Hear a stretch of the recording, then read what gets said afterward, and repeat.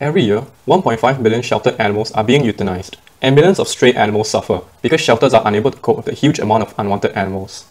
Our group realized that some animals are easily adopted, while others sadly continue to remain in their shelters indefinitely, ultimately getting put down.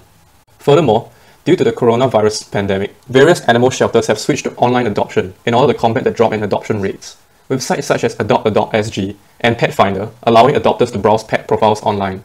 In hopes of increasing the chances of adoption and reducing the number of euthanization in shelters, our team attempted to find what factors in an adoption webpage are important.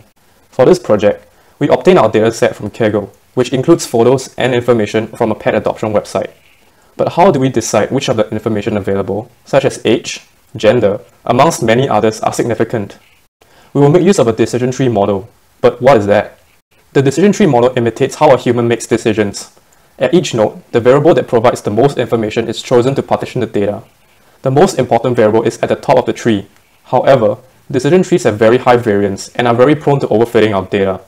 Oh no, does this mean our pets are doomed? Worry not. To combat these problems, we limit the size of our decision tree model instead. Doing so will ensure that our trees don't get too expressive and capture the training data too specifically. We can cut down a monster of a tree like this into something more general, such as this prune tree.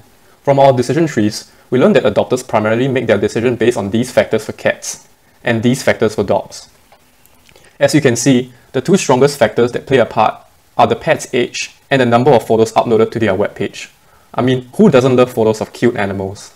Since photos play such a large role in decision making, we have investigated further into it.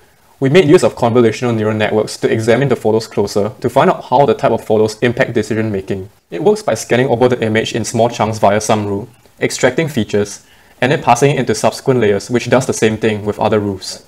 The images are passed into the model as inputs. Then the model will train on it and classify each image to either adopt or not adopted. From the outputs, it will find all the misclassifications and updates the weights in the model accordingly, and repeats the process of training. But in reality, this takes too much time and resources to train and fit a model for our task.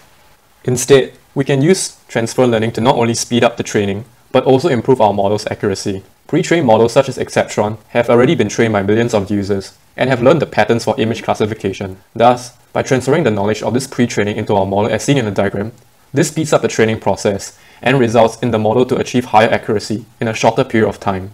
And from our convolutional neural network model, we learned that pet adopters prefer profile images without having too much information, such as text and other irrelevant images, and just want to be able to focus on the pet itself. We hope that this information can be used to help animal shelters boost adoption rates and potentially save many sheltered animals around the world. Thanks for watching our video.